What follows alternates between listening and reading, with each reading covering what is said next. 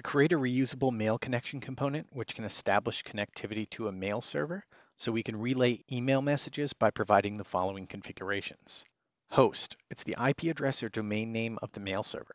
So the mail server is where the mail application resides and where the mail connector will receive files from or send files to the mail server. Command port on the mail server, it'll listen for incoming connections from the mail client. The default command port for sending is 25 and receiving is 110.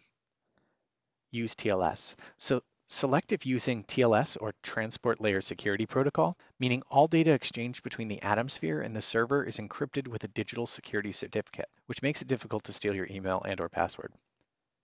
Use SSL. So select if using the SSL or Secure Sockets layer to manually import their certificate into the Java key store. Then all the data exchanged between the Atomsphere and the server is encrypted with the digital security certificate. The user or password authorization. So you're checking this if you want to provide login credentials to authorize the user with the mail server.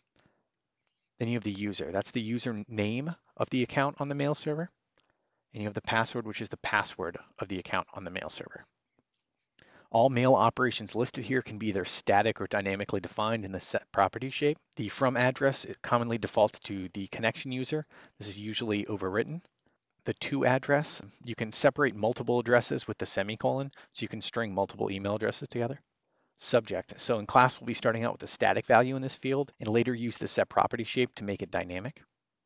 Disposition, so this defines if the document should go in the body of the email, being inline, or as an attached document. So for our class, ours will be inline or in the body of the email.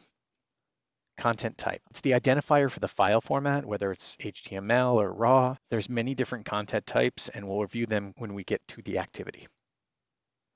So I'm going to walk through exercise 21, how to create a mail operation. So again, for this exercise, an email needs to be sent to the account executive to tell them when the account records have been updated to closed won with an SLA contract level of gold. So this is going to be completed by using the mail connector to send an email through an SMTP server to one or many to addresses. If we double click on our mail connector, you're seeing that the connector is already set as mail, the action is send, and that the connection is already configured for us. So we're going to set the operation. So we're going to click the create button on operation. We're going to have to set the name here for it. So the name is going to be customer win email. The from address and the to address.